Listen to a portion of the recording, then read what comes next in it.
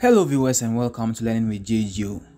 We shall be discussing in this video a summary and a detailed analysis of If We Must Die by Claude McKay. Please remember to like this video and subscribe to our channel to receive more updates like this.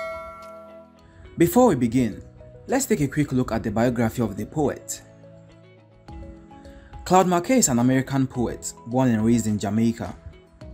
He was born in the year 1890 and began writing at the age of 10. In 1912, McKay moved to the United States to study. In this very year, he published his first poetry book titled Songs of Jamaica, a work that began the journey of a very long career. McKay moved to New York in 1914 and worked a number of jobs while nurturing his political beliefs. He would later become strongly involved with the socialist movement at the time. After traveling the world and visiting countries such as Morocco and communist Russia, McKay returned to America and officially became a citizen in 1940. He died on May 22, 1948 from a heart attack, aged 58. If You Must Die is a sonnet written by Claude McKay in the year 1919.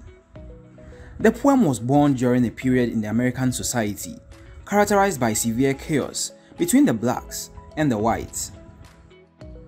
The black community was targeted by the white lynch mob, a murderous group that evolved as a result of a suspected sexual assault that was said to have been committed by a black American.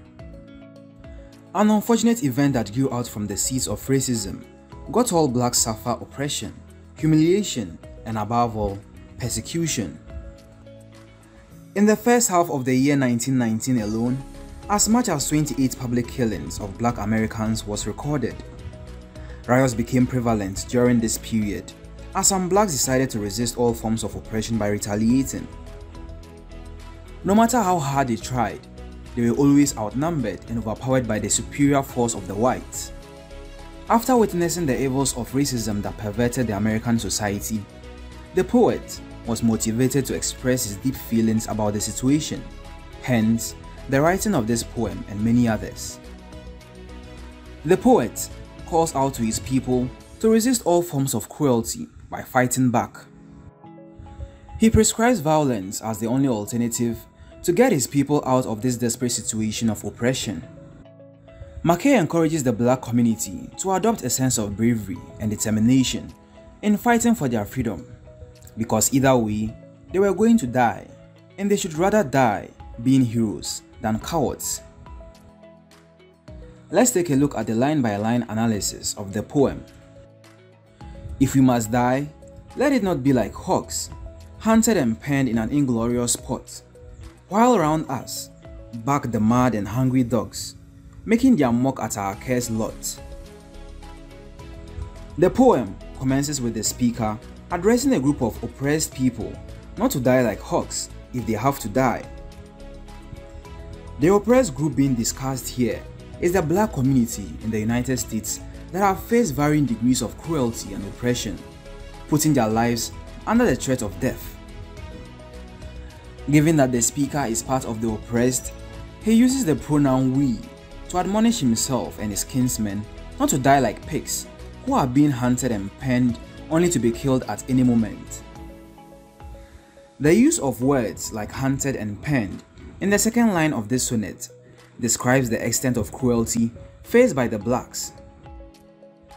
Most of them were arrested and locked up in cells, a place the poet refers to as an inglorious spot, only to be killed without fair trial. In another sense, inglorious spots may also refer to the residence of the blacks, which were inadequate, making them vulnerable to the attacks of the whites. While round us bark the mad and hungry dogs. In this line, the poet describes his oppressors as mad and hungry dogs, watching over their prey in exasperation. The dogs bark so loud and laugh at the black American for his terrible fate, which is to die.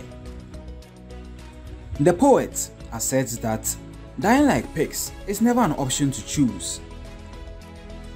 This is because it robs them of so many things, including their honor, freedom, and above all, their humanity. If dying like pigs robs the oppressed of their humanity, then the actions of violence meted out by the oppressors will strip them of their own humanity too. The use of mad and hungry dogs to describe the oppressors, who find the plight and agony of the oppressed as humorous, only goes on to describe their lack of regard for humanity.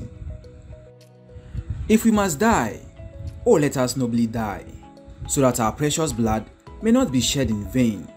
Then even the monsters we defy shall be constrained to honor us, though dead. Once again in this quatrain, the speaker prescribes the manner in which he and his kinsmen should die if they have to. He talks of honor and dignity as the words everyone should remember anytime they think of their death. The oppressed are admonished not to spill their precious blood for nothing, for dying like pigs would only rob them of so many beautiful things there are to enjoy as humans. It also gives the oppressors more authority to assert control over the lives of the black people while mocking them as they suffer. The poet therefore encourages his people to be brave and courageous in order to repel all forms of cruelty leveled upon them by their oppressors. Doing this, he says, will force the oppressors to recognize their humanity and pay their respects to them for their efforts in seeking for change, even though they may be dead. O kinsmen, we must meet the common foe. Though far outnumbered, let us show us brave, and for their 1,000 blows, deal one death blow. What though before us lies the open grave? Like men, we will face the murderous cowardly pack, pressed to the wall, dying but fighting back. In this sestet, the speaker calls on to his people one more time to fight the common enemy. He proposes violent resistance as the best option to relieve them from their predicament. Even though the oppressed are outnumbered, he still maintains that he and his folks match their oppressors with violence for violence, because either way, they were all going to die, and would rather die spilling their blood for a great cause that will emancipate them from their suffering and agony, than die like pigs, doing nothing about their desperate situation. And for their 1,000 blows, deal one death blow. This line gives an idea as to how violent the poet expects his people to be when fighting back.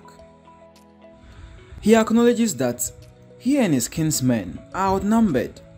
Therefore, he advocates for precision and efficacy in carrying out their violent activities.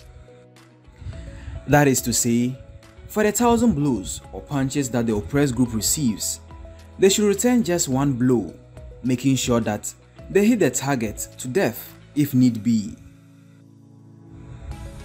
What though before us lies the open grave? The speaker in this line expects the oppressed group to fight without having concern if their graves are dug right in front of them. This is because death is inevitable, and being under the threat of death already should make them fearless, seeing their graves in front of them. The poem ends on a note of resilience and bravery on the part of the oppressed, as the poet encourages his people to fight through pain even if they die. His kinsmen should fight like men and succumb not to cowardice, regardless of how desperate their situation is.